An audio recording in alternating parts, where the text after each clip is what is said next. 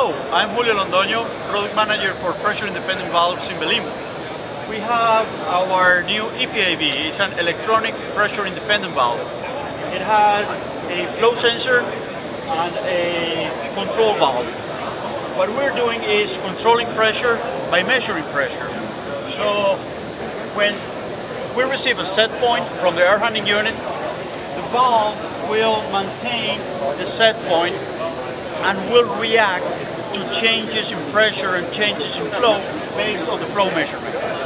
Another great benefit of the electronic pressure independent valve is that we can actually read flow information coming from the sensor, and that information can be sent to the building automation system.